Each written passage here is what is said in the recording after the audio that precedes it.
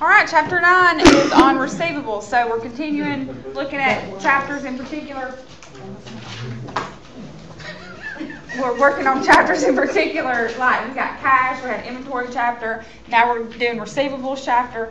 And receivables are amounts that people owe us. And do people always pay us what they owe us? No. So we call those bad debts. And we've got two methods to account for those that we look at in this chapter. We've got the direct write-off method and the allowance method. And the direct write-off method is the easy method, but you usually can't use it because if the number is a significant amount, you can't use direct write-off. You have to use the allowance method, which is more of an estimate every month to estimate what you may not collect. And that's the GAAP-approved method, and has to be used for a significant amount. So you've got the two methods. After we finish the notes of the chapter, then I've got a handout for you for some journal entries. So we'll get those in a little bit. All right, so we've got receivables, like I said, were amounts that people owe us. Accounts receivable is what we use, the term we use for a short term, a short period amount of time that they owe us that money. So 30, 60, 90 days, maybe 120 days. So they owe us that money within a year. Okay, so accounts receivable is a current asset due within a year. A note receivable is a long-term asset or a non-current asset, and it's due, it could be due 5 years from now. It's a note, it's like a loan, basically. This could be for maybe someone placed a really big order and they didn't pay it.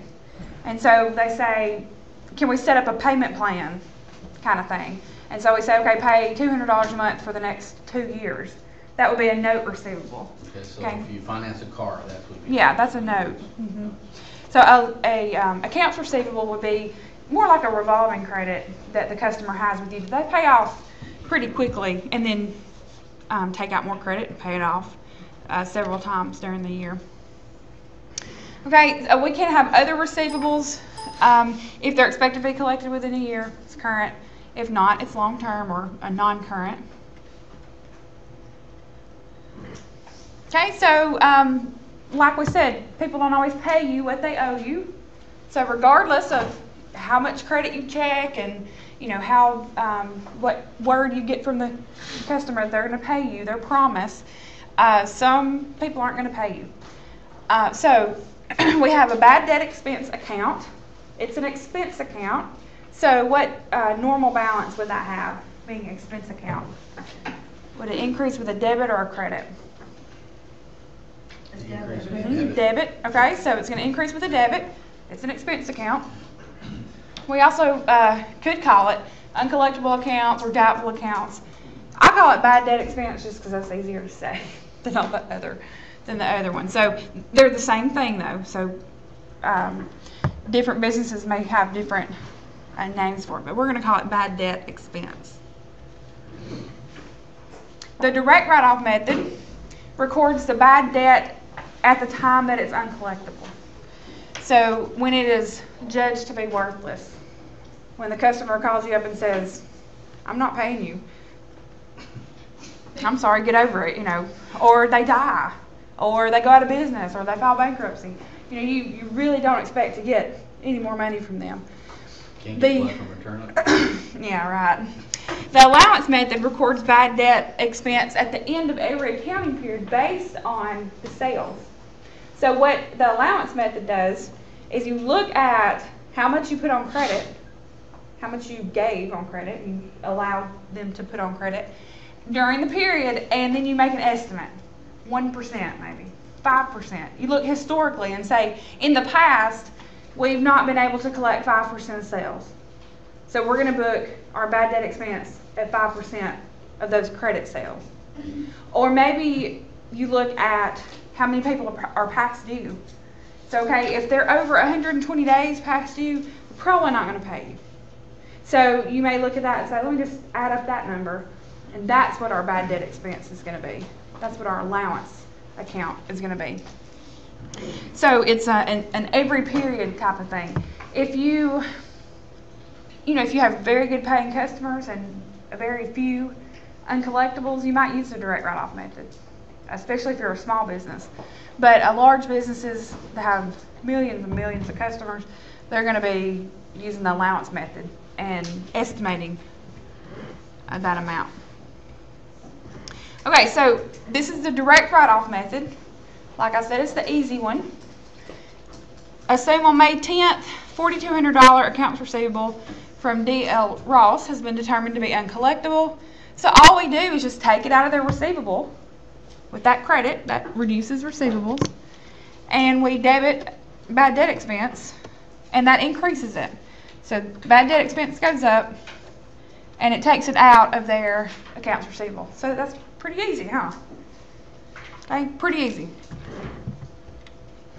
All right, let's say that was in May.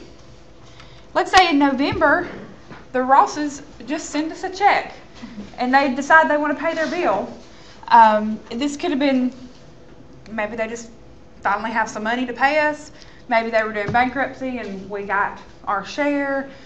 Maybe they died and their estate was, who knows. But we got money from them in November. So what we have to do is reverse that first entry. One of the very, very few times you're ever going to credit expense account. Okay, we've never done that yet, except when we close it out. So one of the very few times you ever credit an expense account, we take it out of expense and reinstate. This is called reinstating. Reinstate their accounts receivable so that when we post the cash, we have something to post it to. Accounts receivable. Okay, so their balance lasts for like 10 seconds until you post that cash payment. Okay, so you don't reinstate it until they pay you. So you get rid of the bad expense and then put the cash in. Yep, you're reducing your expense, which, like I said, we don't do that very often. But since this is for an insignificant amount, you can't use this if it's a material. Material means significant, okay, big amount that would make a difference on your financial statements. Since it's insignificant or immaterial, you can do that. All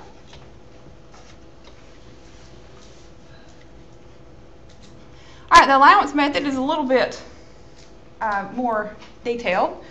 Let's assume on December 31st, Exxon Company estimates $30,000 of the $200,000 balance of accounts receivable due to them will eventually be uncollectible. So we don't know how they came up with that number. We talked about that in just a little bit. But they calculated this $30,000 to be uncollectible. So on December 31st, this is the end of the period. It's still going to show up on the financials for 2009. They're going to debit bad debt expense, and they're going to credit allowance for doubtful accounts. Okay, this is a new account. We've never had it before. Allowance for doubtful accounts. This is a contra asset, meaning it is an asset account that has a normal credit balance. Okay, it's increased with a credit. Allowance for doubtful accounts. This can also be called allowance for bad debts. And I may slip up and say that. Instead of doubtful accounts, it's the same thing. I'm used to bad debts because it's easier to say. So, either way, same thing. Allowance for doubtful accounts or bad debts. Okay, so they put that $30,000 in the expense account and they put it in the allowance account. That allowance account will show up on which statement you think, since it's an asset? Which financial statement? The balance. Yeah, the balance sheet, because we got assets on the balance sheet. Since it's a contra asset, it's going to come out, it's going to be subtracted. So it's kind of like that depreciation, accumulated depreciation account. We take that out of the fixed asset. The allowance account will come out of accounts receivable, because we've got to report what we really expect to collect. if we put this whole $200,000 on our balance sheet, we're really overstating that because we estimate that we won't get all of that. We estimate we'll only get $30,000 or $170,000. So our balance sheet net, it'll be the net realizable value of accounts receivable, will be $170,000. So that will balance out the end result. Still $200,000, but a $300 balance. Right, you'll have the $200,000 on your balance sheet minus $30,000. You'll show both of them, and then you'll have $170,000.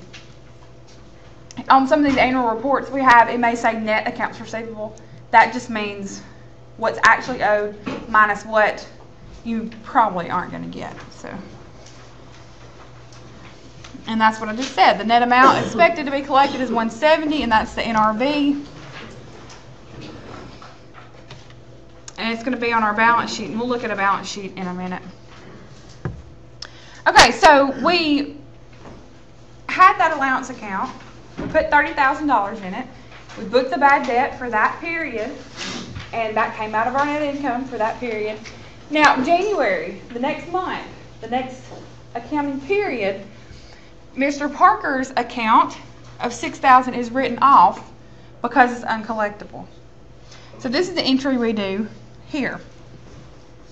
This actually, this may confuse some of you, but the way I like to look at it is we're taking it out of accounts receivable. We got to take it out of the allowance account as well, because that $30,000 represents the $200,000. What's in the $200,000? But we're taking $6,000 out of that. Then we take the $6,000 out of the uncollectible account as well, the allowance account as well.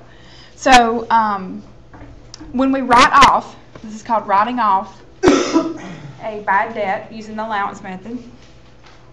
We debit allowance and credit accounts receivable. This takes it out of his account, saying he doesn't owe us anymore. We wrote it off for whatever reason. Could be because we got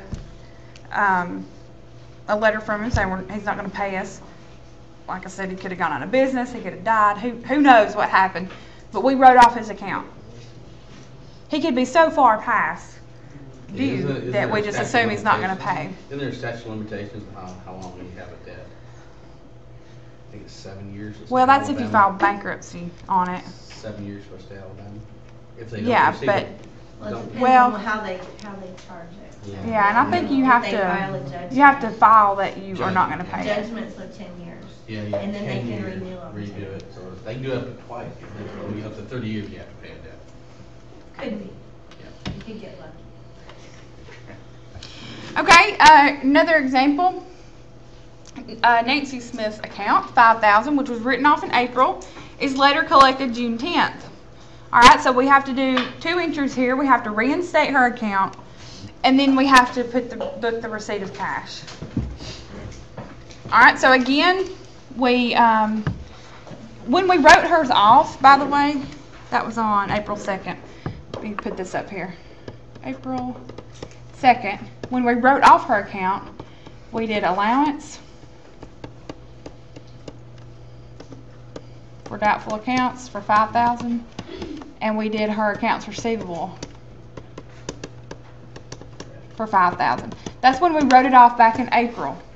Okay, that's the entry we just looked at for the other guy too. Okay, we take it out of allowance, take it out of accounts receivable. Now, when she pays it, which that's great. If they send us a check, we're going to take their money, but we got to have somewhere to post it. So we're basically reversing this entry.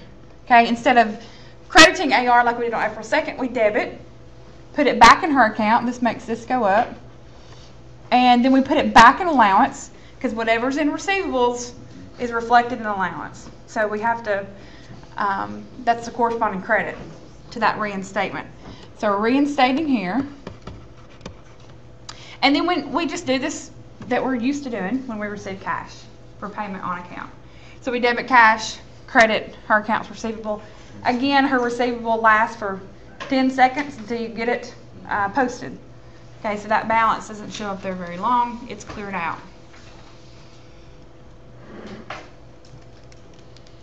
Any questions on that? So when you reinstate, you have to have 2 entries for cash and for allowance. Yes, yeah, because you're not going to reinstate it unless you get their money. Yeah, actually. There's no reason to put it back on the books. Yeah, you you're know. just putting their account back on the books. Yeah, you're creating her accounts receivable again and then posting the cash right after that.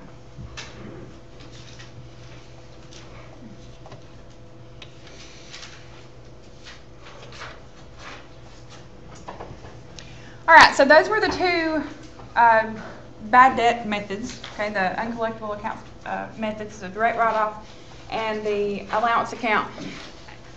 This is we're going to talk about how to estimate that number. Remember, they estimated $30,000 in that example for the allowance method. And so, how did they get that? Now, with the direct write-off, you don't have to estimate anything. You just write it off when it's uncollectible. But with the allowance method, you do have to estimate. So that $30,000 that was in that previous example, how did they get that? Well, it could have been a couple different ways. They could have taken percentage of sales.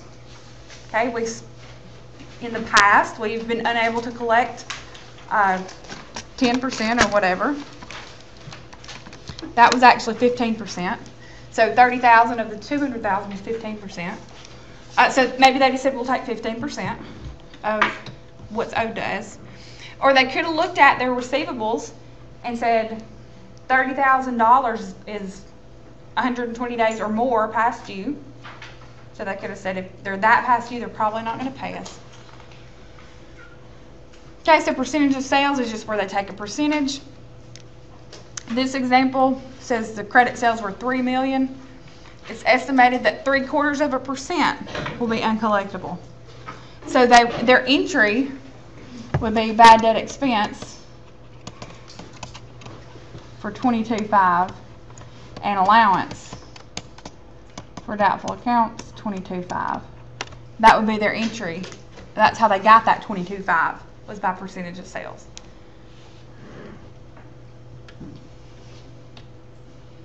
Okay, oh well, there it is. I didn't know I had it on the PowerPoint. So that would be their entry. And again, they mention in here that if your allowance account had a balance, this particular example disregarded that. But when we do our example, we're going to take that into account. We're going to figure out what we want this to be and make it that. So this one apparently had a balance, and we added $22,500, and now it's got a balance of $25,750. Okay, so their allowance on their balance sheet would actually be $25,750.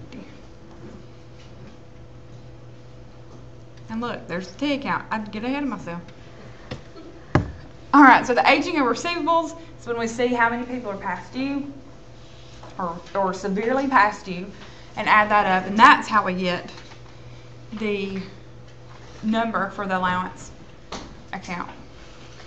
This is an example of a receivable schedule. It's got the customers in column A, and it's got their balance, and then this is days past due. So it shows Ashby and Company, they're 31 to 60 days past due. So they're a month, almost 2 months past due. This Saxon Woods Company, they're 91 to 180 days past due. Okay, so we could do this a couple different ways. We could just say, okay, anybody from this column over, we're going to assume uncollectible. The way they do it on here is they take percentages. And that's just another way you can do it. You're going to estimate whatever way works for your company, whichever way is the most accurate. This schedule shows that they think that 2% of the people that aren't past due yet are not going to pay. And you can see this goes up 5% for if they're a month past due, 10% if they're over a month, and up to 80%. If they're over a year past due, they're 80% likely not to pay us, which that makes sense. Well, you can get those numbers by just demographics, look at the past history of the Right, company. you would look historically and see what happened, and that's how you would get those numbers. Okay, so that's how this company did it. You know, each company is going to be different. Like I said, we could just say, okay, anybody from here on out is not going to pay, or we could do the percentages.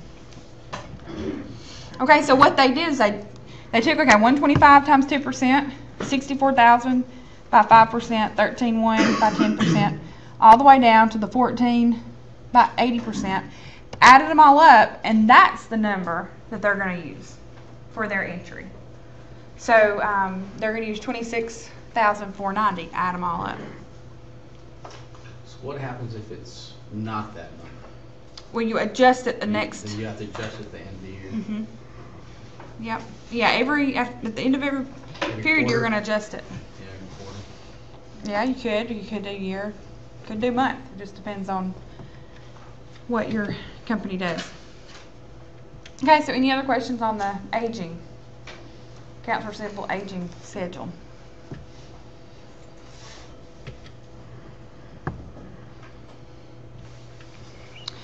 Okay, percentage of sales, we already talked about that, but this particular slide tells you that you compare it to the balance and allowance method, and we're going to do that in a few minutes. So if you get, say your allowance account has a balance of $5,000, and you get, when you do your percentage of sales method, you get $25,000 as your estimated uncollectible, your journal entry would only be for 20, because you've already got 5 in that account.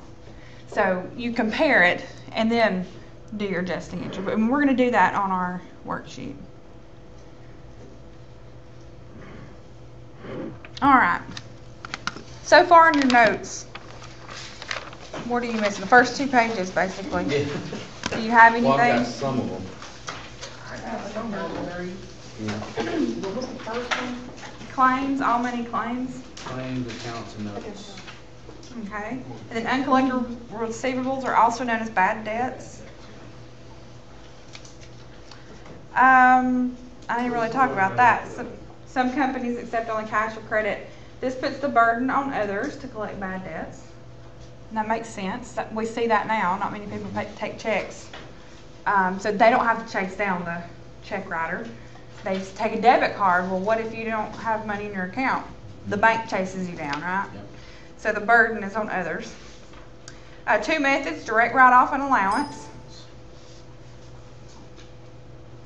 Direct write-off method, bad debt expense is not recorded until the account is deemed worthless. Therefore, neither an allowance account nor an adjusting entry is needed. And again, it's not GAAP approved unless it's an insignificant amount.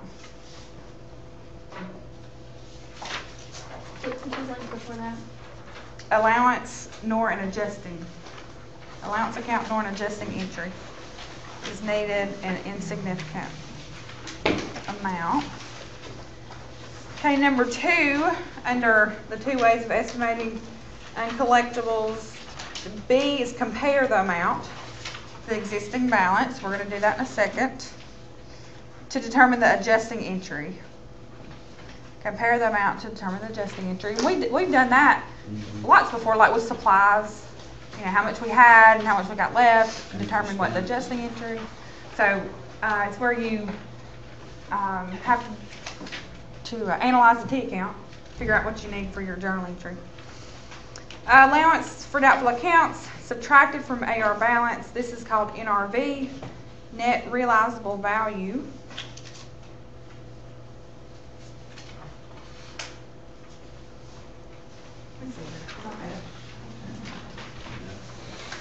Okay, the last bullet there is if the account is actually collected.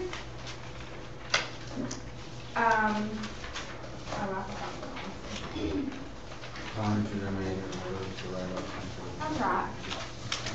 Yeah, that's right. Well, hold on a minute.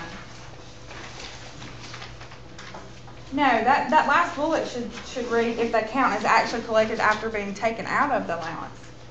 Y'all see that? Those will be taken out. Yeah, I need to change that. That should be.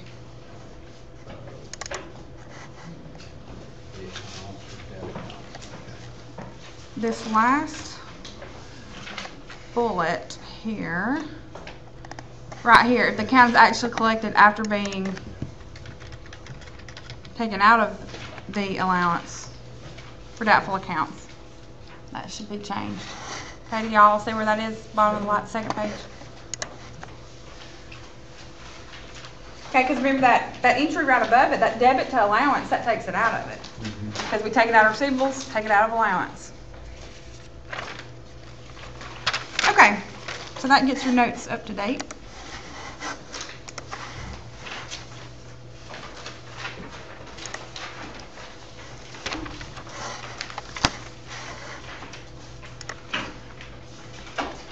Okay, the last part of the chapter goes through notes receivable, which we've already defined as longer than a year.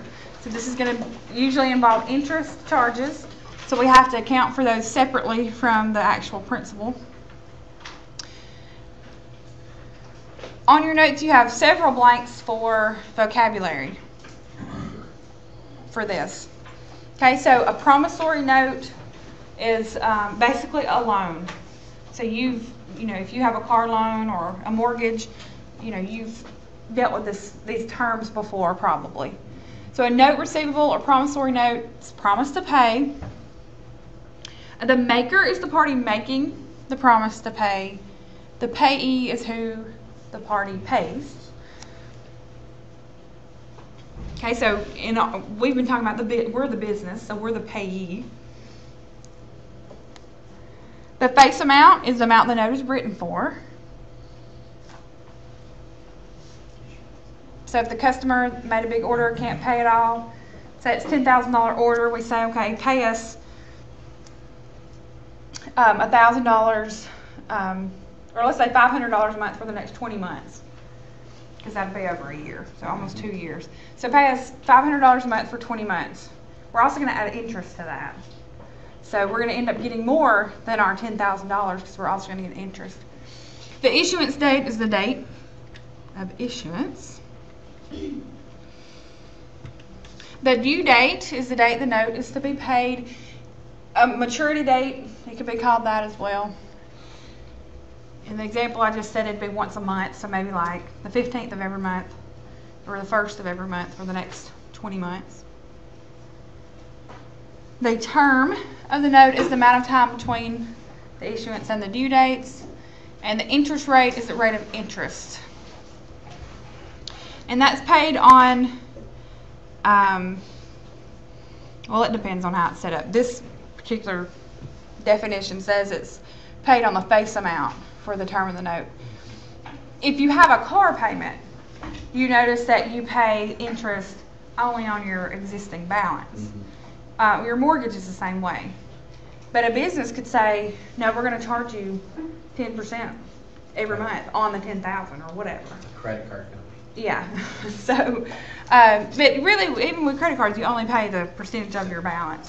So with your car, when you say your car payment, when you first buy the car, your first payment is mostly interest. Probably until about halfway through, you don't start digging into the principal significantly. Unless you get smart, you do a double payment. You pay one on that, and you pay one on the back end. And you got to tell them it's for principal. This goes on the back end. But it's that's the amortization. Okay, if whenever you take out a loan, they usually give you an amortization schedule. You may just have to ask for it, but it shows you how much is paid on principal and interest of each payment. So, the car company had a way around that. If you get an early, you pay the car off early, you get a charge for early. That could be part of your loan. So they can make up their interest rate they lost. It could be, yeah. It's not part of everyone, but that's one thing to ask if there's a payoff penalty. Yeah. With your house, let's say your house payment's $1,000. The first payment you make could be $900 interest and $100 principal. The next payment you make is, let's say $890 interest and $110 principal. So and all the way down to your last payment that you're going to pay off your house, that $1,000, could be $900 principal and $100 interest. So you pay all the interest up front. That's why you can get upside down a lot in your cars. That's why you get upside down. Cars worth less. Cars than what especially, because they go down in value. Houses hopefully go up in value, so you don't get caught. Lately. Yeah, they're supposed to go up in value, but you know, that's why you don't get caught as much with your houses as you do your cars, because you think, I've been paying $200 a month for 2 years. I should have this paid down $2,400, and it's not, because you paid all your interest up front. So that's the way they make their money. Anyhow, they show an example of a promissory note. Usually they're not this size. It's a whole page, you know, regular sheet of paper. But it will have all these aspects on it, okay? All the things that we just defined: issuance date, interest rate, maker, payee, all those things.